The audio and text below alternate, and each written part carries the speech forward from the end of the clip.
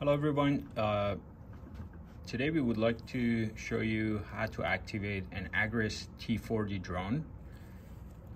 Like any other DJI, by pressing once on the power button you can see the battery percentage.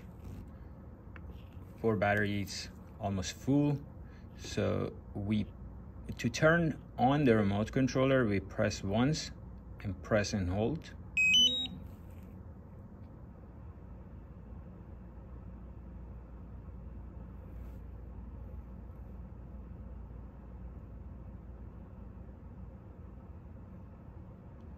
So we choose the language,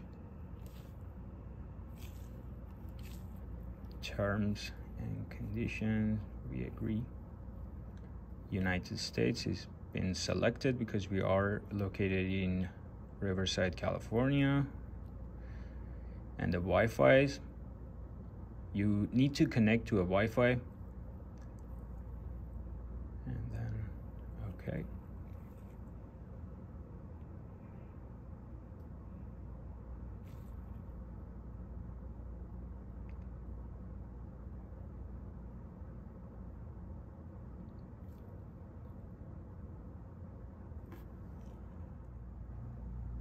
Now we are connected to the Wi-Fi, and we press next. The time we will set it to Pacific time because this is our time. Okay, you need to choose your time zone. Yep, confirm. Support at talosdrones.com.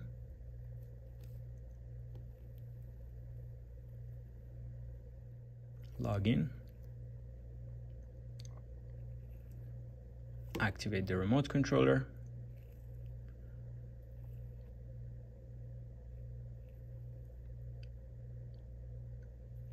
There's a guide on how to use it. So as it says here, it says blinks blue, linking with aircraft, blinks yellow, low battery warning, blinks cyan, control sticks not centered, and blinks red, critical low battery warning.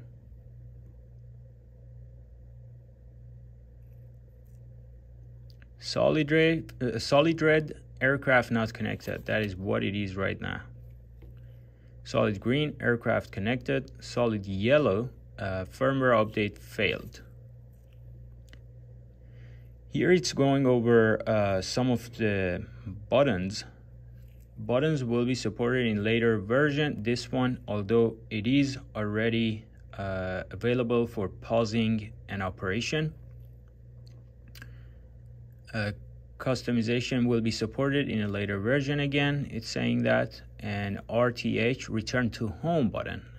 Press and hold to enable smart return to home. So this button, you need to hold it for like about a second, then your drone will come back home automatically. Power. This is the power button that we use to turn on the remote controller. Side buttons. View details of the button functions in DJI Agras. These buttons here, you can customize them as well. So now it's referring to the buttons at the top, the name of them. Yeah, so the spread button, it looks like a record button here. You can see that.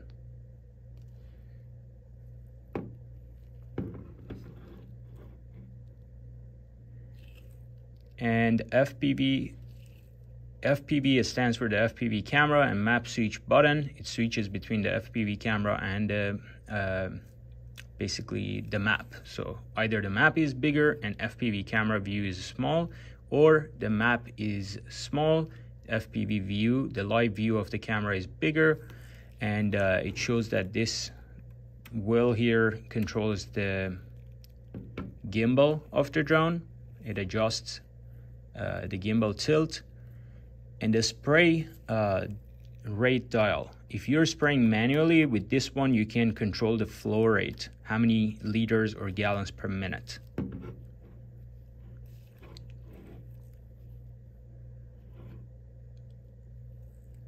So now it's referring to the buttons at the back. Again, those are customizable buttons here. And also, while we're at it, if you press this one forward, you can see where your external battery goes. You press it in and slide it in. And if you want to connect the dongle, you will need to open these two screws, open this door, and connect your dongle to the remote controller to use a SIM card to have data on your remote controller.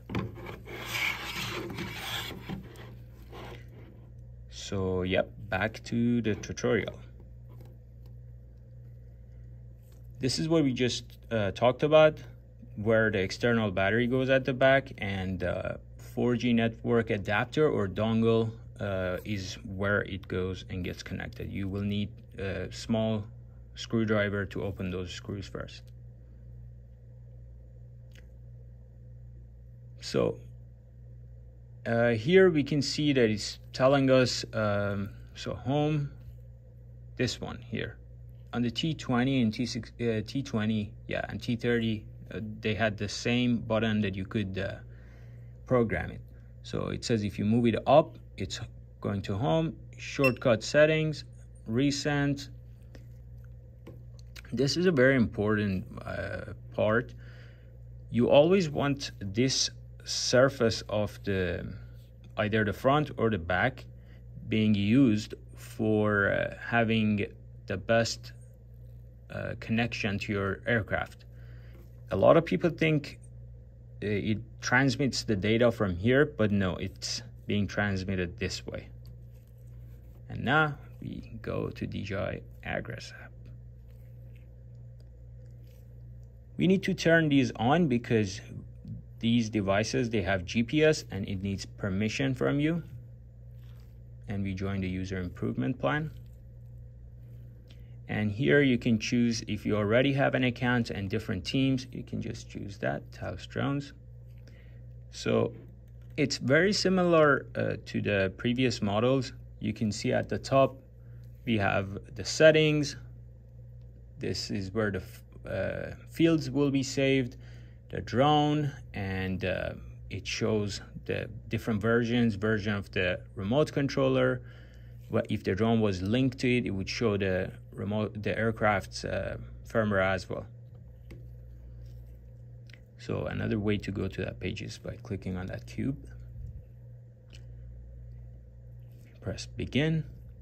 This here will show you different modes: fruit tree mode, manual plus, manual, route, AB route, route mapping if you want to create a fruit tree 3D map with the new camera that is on the Agras T40. You can use that, but for now we just press back.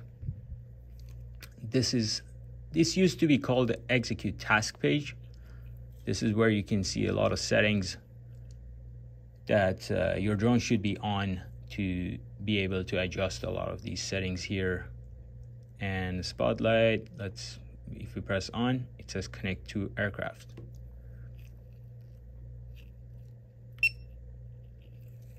So the next step for us would be to link the aircraft to the remote controller to activate the aircraft as well. To turn on the drone, you will just need to press once and press and hold. And now your drone is on. So if you turn on your drone and your drone is not linked or pre-linked, you can go to begin, press back, settings, and then the remote controller category, you press linking, and then you will go and press and hold the power button on the drone for about 5 seconds.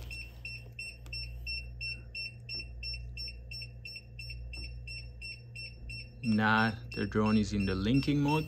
No more liquid payload. And it is Land linked. refill. Fasten all arm locks securely to prevent potential safety risks. Obstacle above aircraft. Fly with caution. So as you can see, Upward obstacle avoidance enabled. now that the drone Upward is obstacle linked, avoidance enabled. this is green. It shows that the aircraft is linked.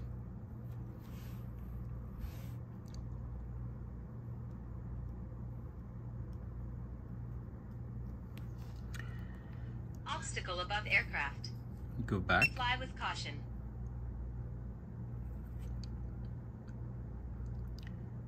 So now the drone is linked, and we have the activation option. We press activate aircraft.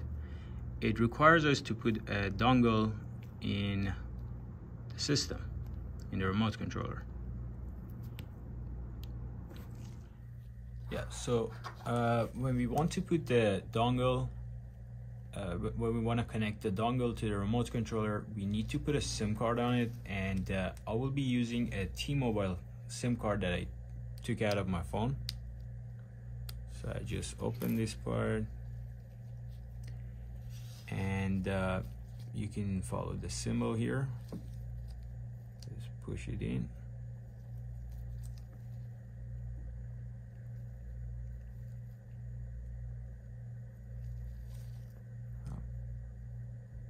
Yeah, it's good to go. Then we connect this side here. So it's red, but we will wait until it changes the LED's color. That happens when it's using the SIM card's data. Yep, start blinking, so we'll wait. And now it is green.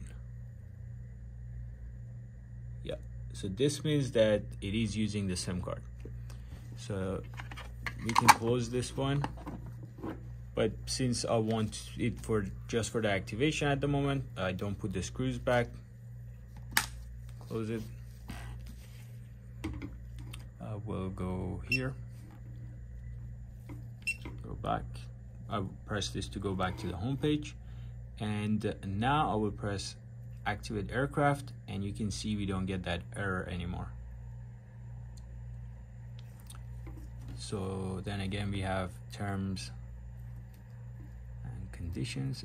We agree to the privacy policy as well. And this is our email, support@talosdrones.com. So we press next. You will name your aircraft. You can name it anything you want. Sorry, yeah, I wanted to type Agras, and then a T40. So you want to keep the mode as mode 2, the default mode. Then you press yes, and now your drone is activated.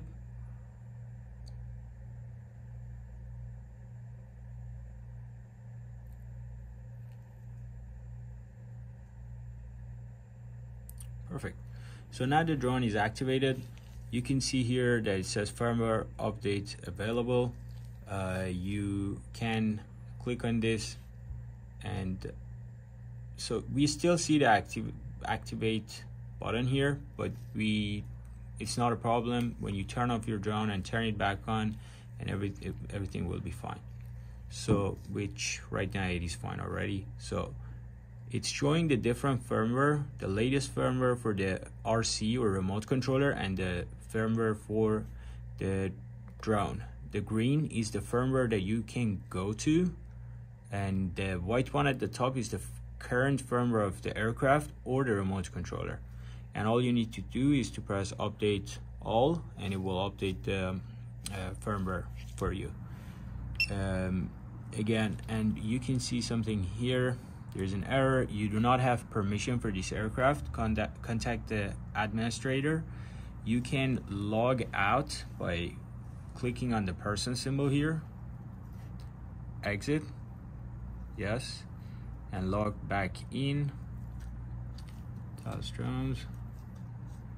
So after you log back in, that error is gone. So we are good to go. You can press begin. Fasten all arm locks securely to prevent choose potential manual, for safety example, risks. here. Yep. And Obstacle above aircraft. here is Fly with some caution. tutorial as well.